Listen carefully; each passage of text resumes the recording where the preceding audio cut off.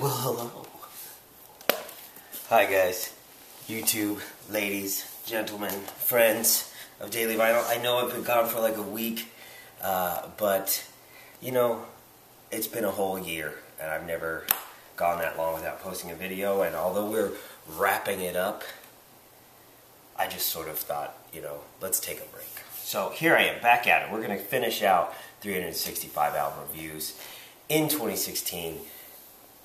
Kicking it off right now, though, at 312, I want to look at something called Anatomy of a Ghost. And I've had this big plan to do like a week of Screamo or Emo or something that I couldn't really wrap my head around the direction I wanted to do it. Because it's such a big part of the roots for music for me. Kind of grew up in the ska punk scene and all my friends like that. I found, I guess, on my own bands like The Beautiful Mistake, Anatomy of a Ghost, and nobody I was friends with was into that stuff. They didn't really like it. But I couldn't put it away, and it became an evolving scene that was humongous after some time. And, you know, sort of identify with that. And I've sort of grown apart from it, but there are still albums like this one that I can put on and sing cover to cover and thoroughly enjoy. And so for that reason, I think it's important to know your roots, but without sort of structuring it too much, rather than do like a Screamo week or something. I think I'm just going to, while the weather is nice and cool and reminiscent of like, you know, Seem Forever days for me, the early November, all of these things that are, whether they're emo or Screamo or post-hardcore or even metal, whatever, just sort of blend together to make up this sound for me that was high school. And if you're like me, about 29, 30, 31, you probably know exactly what I'm talking about. If you're tuning in for this video, I am sure you do. So the next few videos or so will probably feature this kind of music. So if you're staying tuned as the channel, you know, progresses, you can subscribe now, get the updates. We'll continue down this pipeline. But let's kick it off with something that I think is special because it is the only one that was released, which is Evanesce? Evanesce? I don't know. Nobody's ever said it to me. I've never heard the proper pronunciation. But I can tell you that the band is called Anatomy of a Ghost. They were from Alaska, moved to Portland, originally on Fearless Records, re-signed here and billed through Rise Records. But probably one of the biggest staples that you have to mention is that the lead singer, only singer at this time, John Gurley, and the bassist, Zach Carruthers, formed a very popular band known by the name of Portugal the Man, who have tons of records, and they still play, and actually just saw them only like 2 weeks ago now. And very good, very, very good. Completely different, though. Nothing similar about these two bands. Anatomy of the Ghost starts as an emo band. Very emo-centric in the styles of the guitars and even this sort of stripped-down production, the way the song structures build. It's reminiscent of something like Saves the Day. But there are screaming parts in there. They sort of bring it back around. It sort of amplifies at moments and even sometimes get a little tapping on the guitar, you know, makes it have that Screamo flair. What I want to say about it, though, is the really cool way that, like poetry, the sort of free-form versions of lyrics that were put together to build these songs. And you could sit and read the lyrics to a track and literally sort of jump from the first line to the last line, to the 5th line, to the 10th line, to the 2nd line.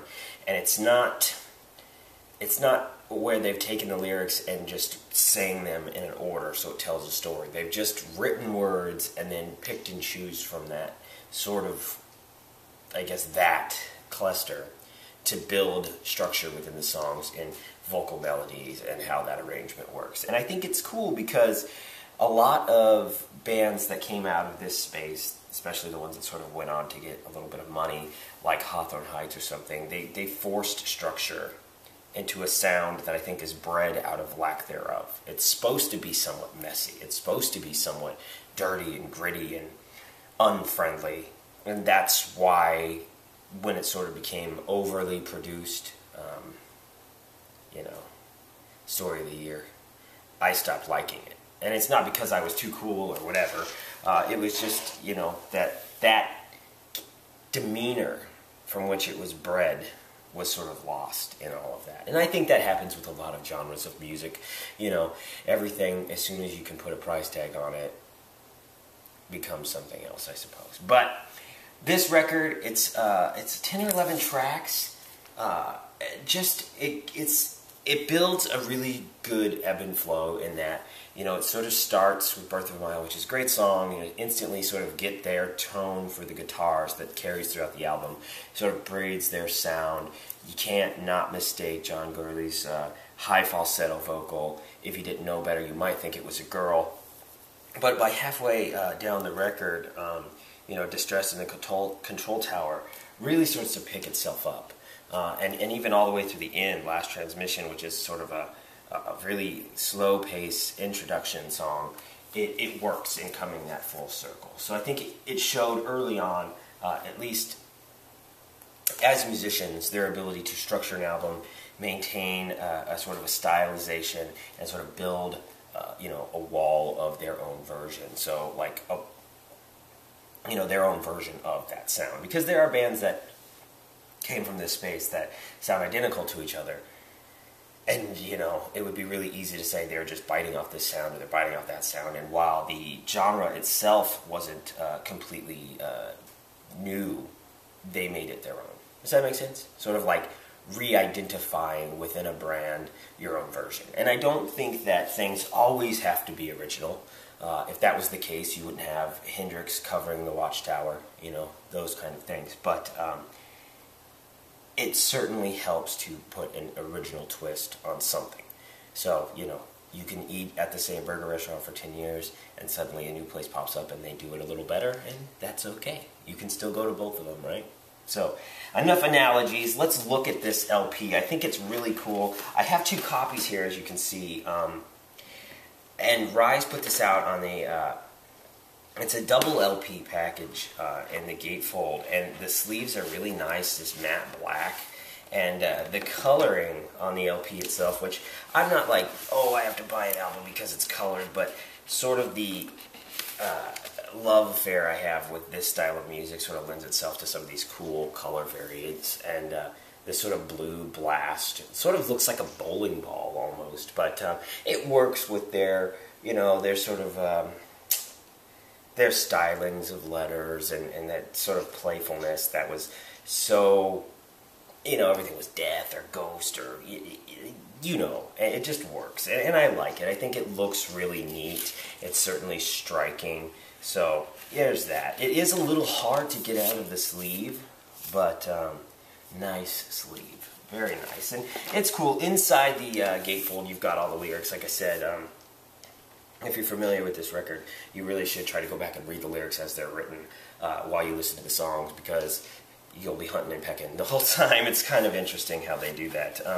But certainly not afraid to take a few risks with this first album. It's kind of a shame they didn't put out a follow-up, even just an EP, to sort of see where they were going before they dissolved the band. But for what it's worth, this is a very... concise album. You know, they don't really leave a lot left on the table, and I'm sure as musicians, as somebody who plays music myself, I can appreciate the desire to do something else, to do something different, to try to push the envelope and make more original sounds, and that's certainly what I would call Portugal the Man. They're unique to their own, and that's why they continue to put out good records over there. So, if you're into screamo or emo or something, and you've not ever heard Anatomy of a Ghost, this album was 10 years old in 2013 when this re-release was put out. It's a little older now, but it still plays quite well. If you like things like The Beautiful Mistake or A Static Lullaby, Taking Back Sunday, check this out. It's a lot of fun. It's a great record that just sort of, for me, one to like have nostalgic memory about. But it's also it's full of energy. You know, they are great at building transitions amongst songs that have way too many parts. So it works very fluidly, like water filling a space. Their songs just kind of come together naturally, and it's good. it's just sort of a shame that that's all there is. So you're either going to love it or you're going to hate it, but it is something that I think is neat, and as sort of a historic thing. If you're a Portugal the Man fan and you've never heard of this, I think you should go back and hear it, check it out. Just take it for what it's worth. Little side story, FYF Festival, I want to say it was like 2011. It was still when it was at Hans Park or whatever. And I was just there with one friend, and of course, John and the guys were there at the time recording, and he told us about how they were working with Danger Mouse, and it was going to be some big stuff coming, and blah, blah, blah. And he was super nice. I was like, hey, and I was like, no, I don't want to bother you. And he's like, no, what is it? I was like, you're in Portugal Man, right? And he's like, yeah. And he stopped and took a picture with us, just talked to us for like 15, 20 minutes. Super friendly guy, a little shy, a little small, but awesome dude. And I was like, he's like, oh, you like our music, blah, blah, blah. I was like, no, I've seen you guys a bunch of times, open for our Expanded, it's one of my favorite bands, and I've listened to you since back when you were Anatomy of a Ghost. And he got like bright red, like embarrassed almost. Super awesome. If you don't know, you should search Anatomy of a Ghost here on YouTube, live footage, and just see him in his most scene, and just jumping around in the crowd, and just, he had full of energy, which is kind of funny because early days of Portugal the Man, he was very shy. He would like cover his face with a hat, and he didn't want people to see him. And I don't know if that was, something or not, but even to this day, he doesn't say anything in the mic, really. They have like a hype guy off to the side who does all that. He just sings. So, very cool, but, it is the, I guess, the entire aesthetic that comes with Screamo Emo really just amplified here with Anatomy of a Ghost. So while we continue to do a few more of these, I don't know if it's going to be for 3 more days or 10 more days or the rest of the month, I don't know. I thought this was a great one to kind of kick that off. So if you get bored, please look for me on Facebook. I am at /DailyVinylOnline. You can post me videos or links or suggested reviews, those kind of things. Or if you're more about pictures, I love Instagram. That's my favorite social media spot. I am at daily_vinyl. That's where all this sort of started. Just me sharing pictures of my records. And from there, of course, right here, YouTube. Subscribe to the channel, get all the updates. There's 300 plus reviews sitting back there. Check them out. There's some other random vinyl stuff for you to see, and some just not.